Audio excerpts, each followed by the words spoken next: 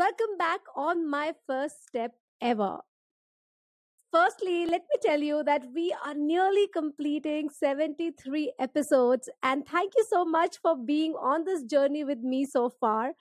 And it only means that you believe in the story of people around you as much as I do because they are genuine and they tell you one thing for sure, that is that if they can, so can you.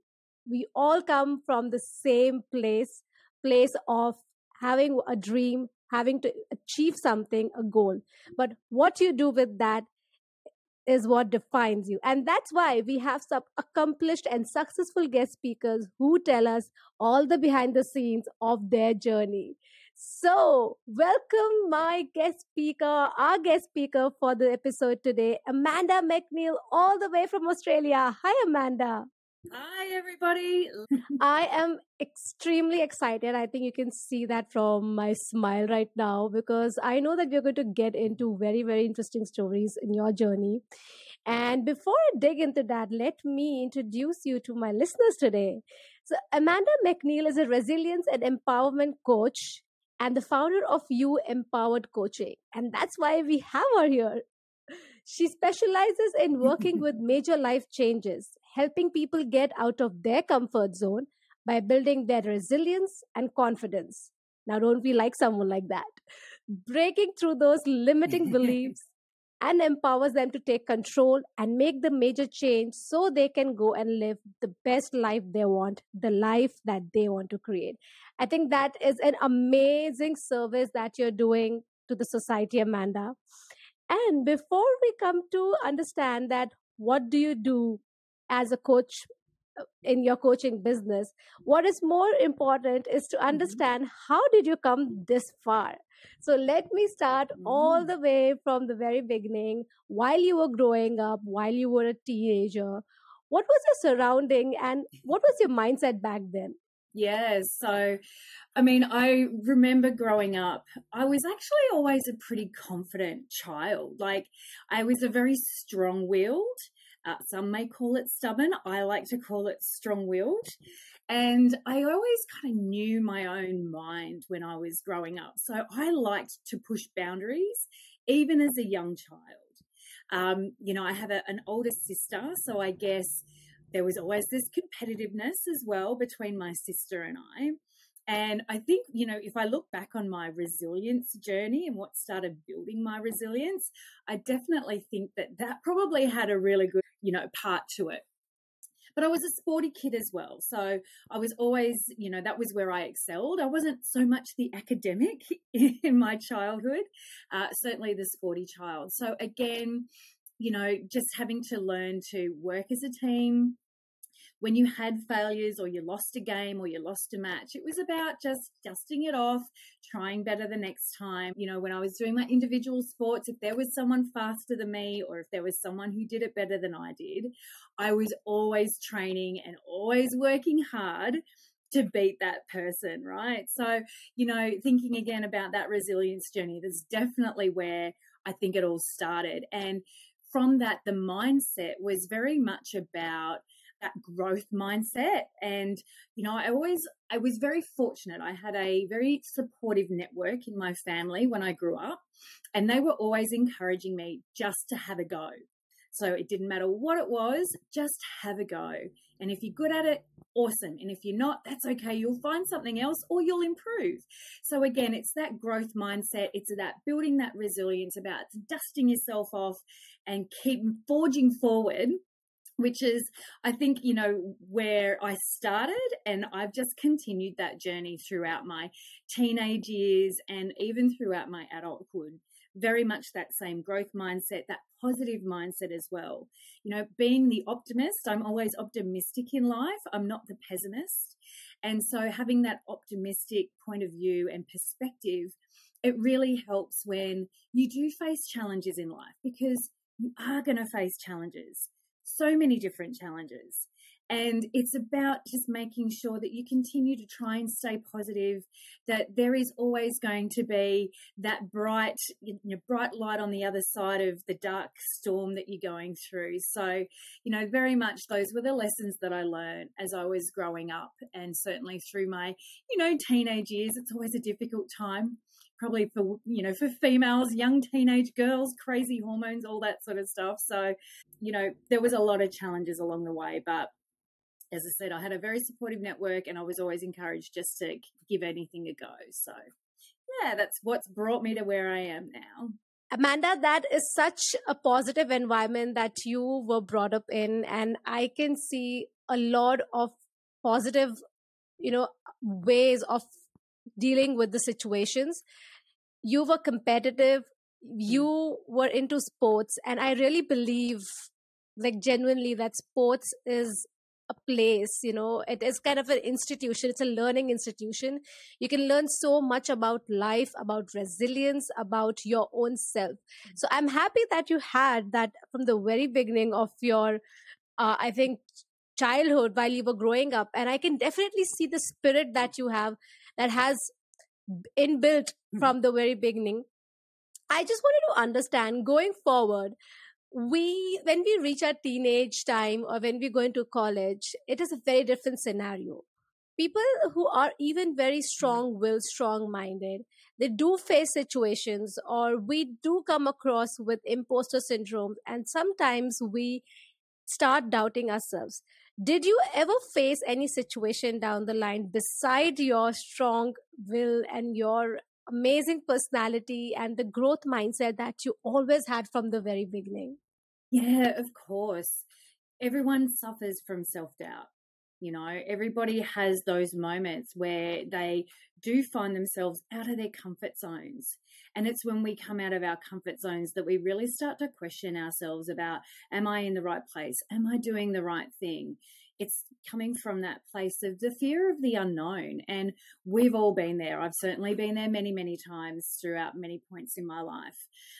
Particularly, when you are moving into a new environment, like the comfort of your high school, and then having to move to this unknown and environment that's so big and so vast, and it's such a scary place to initially be. But what you find is, if you can continue to have that optimistic kind of mindset and perspective on things, you will soon get to learn the new environment. You will soon get to make new friends, and you will soon get to call it your home, and that's going to be your new comfort zone, right? But here's the beautiful thing. Every time you push yourself out of your comfort zone, every time you push yourself just to do something that you're a little bit scared of or a little bit fearful of, you start to expand your boundaries. You've got the courage because you've done it before, and life isn't going to end, and you just continue to push yourself. So you continue to expand those boundaries, and that's when you really understand the possibilities that are available to you, is when you push yourself out of that comfort zone. And definitely that transition from high school to, college, university, that's very much a big change in someone's life. And you do get filled with that self-doubt, but it's about that being positive, having that belief, having that growth mindset, and just backing yourself and being able to know that this will too eventually become my new comfort zone. And so if you can try and continue to keep that kind of positive outlook, then things aren't so scary. This is such a beautiful thought. Keep expanding your comfort zone. Initially, it becomes a zone where you're not comfortable, but that uncomfortable zone start becoming your comfortable zone. And you are increasing and expanding the zone that you can operate and perform in. That is such an amazing understanding, Exactly. Amanda. I'm really thrilled to know that, everyone faces kind of similar situation. And as you mentioned, like, while even you were in your university days or university time, that it was a very scary environment for you as well, but you did expand your comfort zone. So I would like to dig a little deeper over here, and for listeners or viewers, I think they're most of them are youngsters, and they might be dealing with certain situations, even though they are very positive, they are very strong-willed. Sometimes we know what is right, what is wrong, but we are just not able to come out of it, or we just give up. Has there ever been a particular situation in your life, in your university time, that you can share with us, and what did you learn out of it, and how difficult or easy was it for you to come out of it? Yeah. So this is a little controversial, I have to say, but when I started university, I actually went into doing a course that didn't actually sit right with me. So I thought it was going to be very health and wellness based. It ended up being really about, the health administrative services and, kind of the back end behind the health system, I guess. And, my parents were very much like, you have to go to college, you have to go to university. And so they were kind of forcing me to take this path, which I knew wasn't authentic to me. And it really, there was something inside of me that was just like, I went because my parents told me to go, and I continued to do the lessons and I can continue to do the learning. But it wasn't until sometime, probably about halfway through my doing this, I actually made the decision that I was going to drop out of uni. So now, I'm not encouraging this for everybody who's listening now, but what I am encouraging is you've got to stay true to yourself, and you've got to do what's authentic to you. Because if you're not living an authentic life, well then, whatever it is that you're doing, you're not going to put 100% into it, are you? So you really need to make sure that whatever it is that you're doing is authentic, it fulfills you, because you only have one shot at this life. So why waste it doing something if you're doing it for somebody else? Like I was doing it for my parents. At some point in time, you have to find the courage to look within and ask yourself a few really deep questions. And if the answer to that is, this isn't true to me, this isn't true to who I am, and I'm not living my authentic life, then that's probably a time where you need to find the courage and make a decision that could change the course of your life. Whether or not you go through a life where you're just doing things for other people, or you're actually going to take control of your life and do what is right for you. And I guess that's the biggest lesson that I took out of that. Not so much that I, dropped out of uni, but the fact that I really looked within and found those answers for myself. This is so great that I think you have that courage and that mindset and that perspective to really stop for a minute when things were not going right for you, to really ask the right questions, peep inside your heart and brain. And when you got to know the answer, I know that must have been a very scary situation, because that's when you have to take an action. And that's where most of us back out, because that is the most difficult thing to make a change. Even if you really want that, it's very difficult. So first of all, Amanda, kudos to you for taking that step. Now again, as you mentioned, I also would like to highlight this to our viewers and our listeners, that we are not talking about the way of keep dropping out of something or keep quitting something that you're on. It's more about, are you on the path of what you are really looking forward to? If you are on the path of what you're really looking forward to, you will find ways to never give up. And sometimes I've also experienced that, Amanda. I would like to have your thoughts and opinion about this, that sometimes you really want something really bad and you think that you want that. And once you get that, you realize, nah, this is not what exactly I was looking for. This happens with a lot of people. I think that's okay as well. Again, as Amanda said, that's the time when you ask questions. So Amanda, what do you think about this situation? Yeah, look, I completely agree with you. And, there are a lot of people who just love the challenge of life. And as soon as they've overcome that challenge, they're like, right, okay, I'm ready for the next one. Bring it on. Where is it? And that's a healthy thing to have, right? Because you're showing some great resilience there. But the other thing that you also want to be mindful of is, instead of always trying to look for the next thing, it's to reflect on those moments and ask yourself, okay, so why am I not being fulfilled by overcoming this challenge and then being in a place where I'm satisfied with where I've gotten to. So are you playing to your authentic strengths? You know, is what it is that you're choosing to do really playing to your strengths, and is it going to highlight what it is that you're really good at? Or are you just going after something for something's sake, just to say, yep, I've done that, yep, I've done that? So again, I think it comes back to a place of authenticity. And a lot of, what I've learned through my experiences in life, and I've also reached out for outside help to help me go through these self-reflections, is what is it that I want to do with my life? What are my values? What are my beliefs? Because if what you choose to do aligns to your values and your beliefs, then you'll never make a wrong decision. But you need to have those very clear. And you need to have a strong purpose for what it is that you're wanting to do. So for people who achieve those things and then, kind of move on for the next thing, my question to them is, do you know what your true purpose is, what your true passion is? Like a lot of people talk about, what is your why? Why do you want to do what it is that you're doing? Because I think if you have a strong sense of purpose, then you will actually changes the decisions that you start to make for yourself, and it changes the direction that you will take in your life as well. And again, aligning to your values and your beliefs, and if all of those things are working in harmony, then that is when you can really find the challenge, grow with the challenge, but be fulfilled by the challenge and not want to continue to seek, other things to, move on to quickly. So I think those would be the key things that I would share. I really like your view and perspective.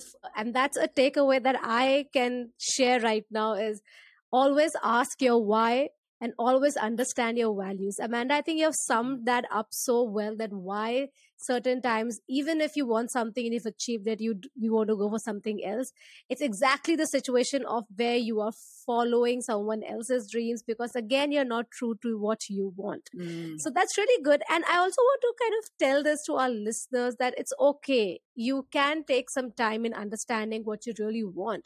But when the time comes and when you know that's not going right and when you start asking your questions, then there should not be any looking back, and you should keep going at it and expanding your comfort zone, as Amanda just mentioned. Oh, no, I was just going to say, and just to add to that, your why can change over the course of your life as well. I mean, certainly when I was, in my early 20s, it's different to my why when I was in my 30s. And now that I'm in my 40s, I'm constantly evolving. We evolve as human beings. And so it's okay to evolve your purpose. But I think that we all have a core set of values and beliefs. So as long as we stay true to those core values and beliefs, regardless of how we evolve as individuals, I think we will always come from a place of, of wholeness and fulfillment if we continue to hold those true to us. Wow, that makes so much sense. We are evolving every time, and I think that's why one needs to keep reviewing time and again that what you are thinking and what you like at that point in time. And besides all this, you definitely not look in your 40s. You definitely look much more younger than that. It must be the lens. I think that's a reflection of your happiness and that you're satisfied and that you're looking forward to live life. I can always see in Amanda's post, if you are listening to this, you can always check out Amanda McNeil's post on LinkedIn. That's where I follow her. She is a super power energy ball, and you just whenever I read your post, it feels like you really mean what you're saying, and there are always good and bad days, and you are always in your real self whenever I see you over there. So thank you for sharing that. Now, coming back to the questions that we were in, we have seen you grow from a very confident child to a teenager who also started expanding her comfort zone, and then a person who is able to shift her evolving self and focus on herself. So how did you think of becoming a coach, a resilience and confidence coach? What went behind your first steps? So, as we mentioned, there was a lot of experiences that I went through in life where I was constantly evolving. But I think there's always this defining moment that changes your perspective and where you see yourself in life. And that came to me when I was in my corporate career. So I've been in a corporate career for 27 years. And, I was doing a job which I initially was very passionate about. So I was an event manager for a very large telco. And what had happened, though, is over a series of years, the culture of that company and certainly the team that I was working in started to get quite toxic.